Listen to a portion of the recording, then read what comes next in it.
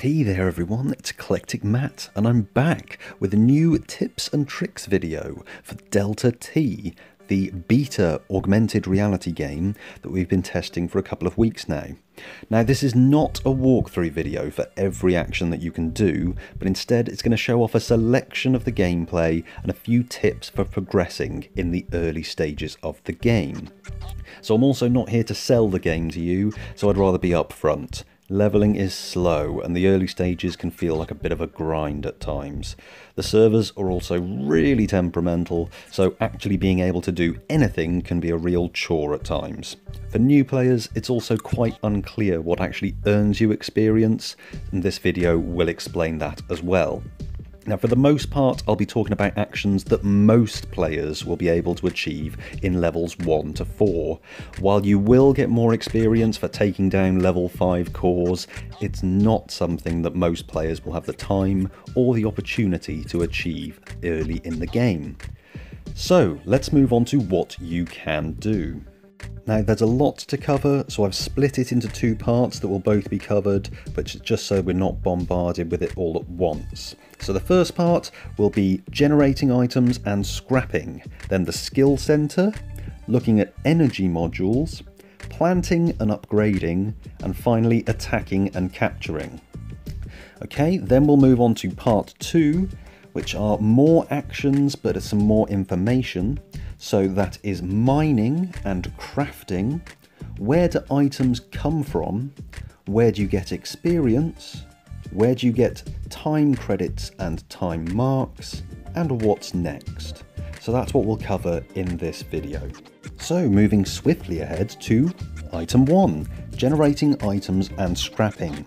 Now this is my important tip number 1 for new players. Get into the habit of generating weapons whenever you load up the game or every few minutes. Just whenever you remember, generate some items. Even if you have weapons, generate some more. EMPs are the cheapest to produce in terms of the energy cost, but you can always get that back by scrapping the items. Just keep popping into that little menu, generate weapons whenever you can, and fill up your inventory. Once you've generated a couple of hundred, go into your inventory and scrap them. Now this will earn you the energy back and a very small number of time credits. This is the benefit. It's not a large amount, but by simply generating your own weapons and scrapping them, you can make time credits wherever and whenever you like. Yay! Now while you're in that generator menu, click the weapon icons to see the requirements to upgrade to a higher level version of that weapon. So that's either mining items, damaging enemy cores, or making base connections. You can earn more and boost your weapon generation by spending some of your skill points earned through leveling up. So that brings me neatly on to important point number 2 and topic number 2. Spend your skill points in the skill center. I'd recommend putting a couple into the recycling skill, as this increases the time credits you gain through scrapping those generated weapons. You can also increase the number of items you can generate at one time, and also the speed that you can fire weapons. So I'll leave it up to you to find the balance that works for you. My only advice would be to check how many skill points each skill costs, because they do vary, and to remember that you can reset your skill points once for free and then for a cost in time marks down in the bottom right hand corner. Next up is important tip number 3, which will make things far easier, and it's remembering to use an energy module. Now these are found in your inventory and they act as an additional tank of energy storage that you can stick on and take off again.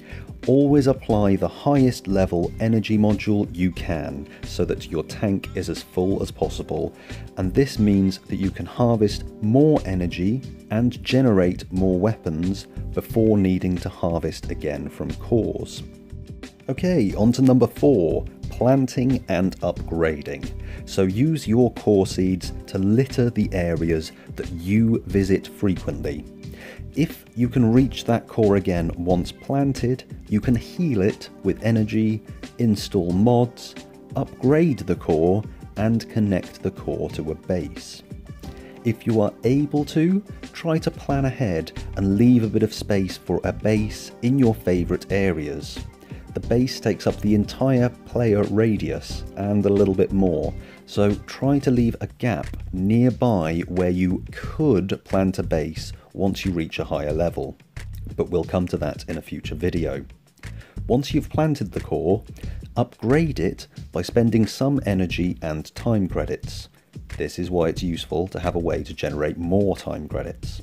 Several key actions in the game require you to spend anything from 100 to a few thousand time credits, but as long as you continually earn them through recycling or attacking opposition cores, then you should have enough to spend. Weird little feature with the cores. Some appear in areas where you are playing. They appear with your name in the created by box, but you didn't plant them, knowingly, and you don't own them. They just get added by the game to help you out, possibly only at lower levels, but that's not confirmed. Don't be surprised to see them, just help yourself to a free capture and some experience. Now we get on to the next point, attacking and capturing.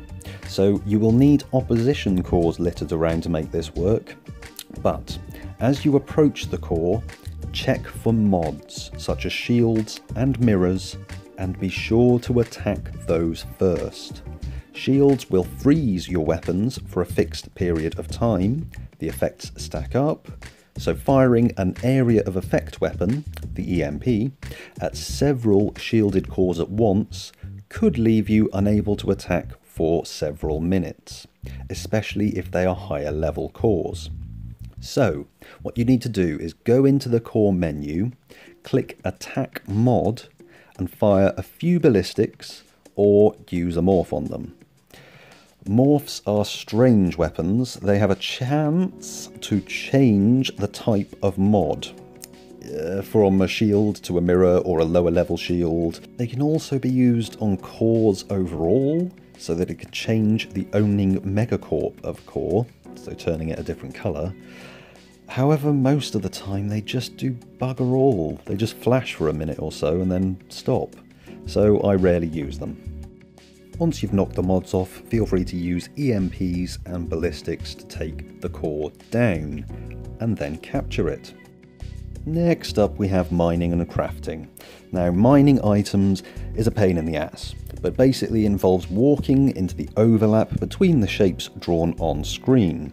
Now, it's a pain in the ass because it doesn't take into account road layouts or private land, so you might end up walking hundreds of meters to get around the roads to the closest item, only to find it's within a residential block and you can't access it. The location also seems overly specific. It's not the entire overlapping area, but a precise point within that area, so I've had to spend quite a lot of time walking around the area in between the shapes to actually retrieve the item. Now, once you mine an item, you can use it immediately. However, if you mine a blueprint, you will have to craft it.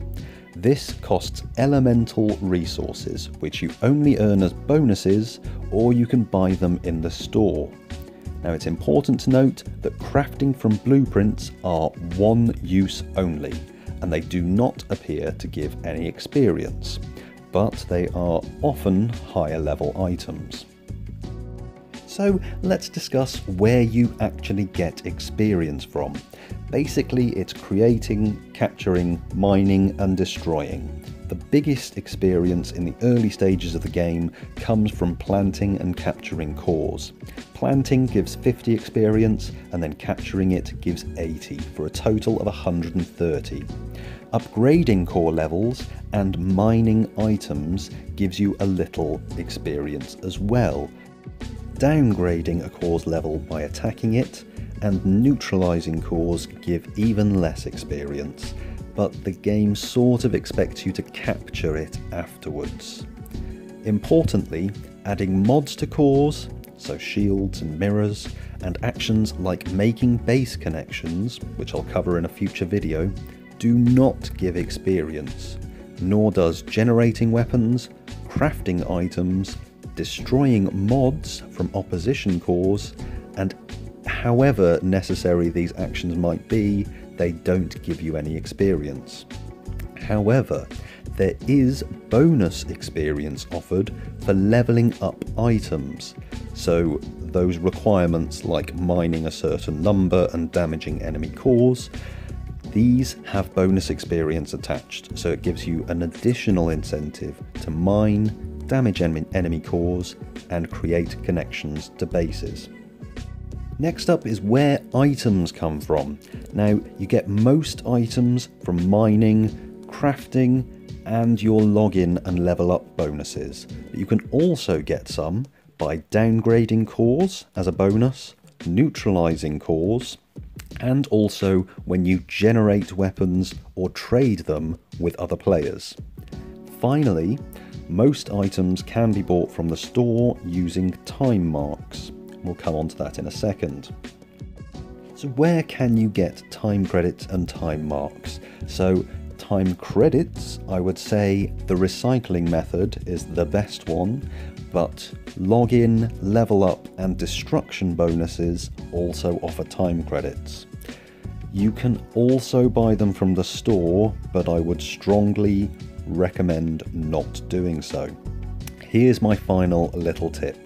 So the equivalent number of time marks spent on the crafting materials and then recycling those materials will get you far more time credits than if you bought them directly. That's my tip for the credits. The time marks are available as login and level up bonuses, but these are much harder to acquire. These are mainly used for store purchases and key actions like resetting your skills, but they can also be spent on instant item generation. A good use for time marks is purchasing those crafting materials and recycling all or some for time credits, and you might want to consider the item packs for seeds.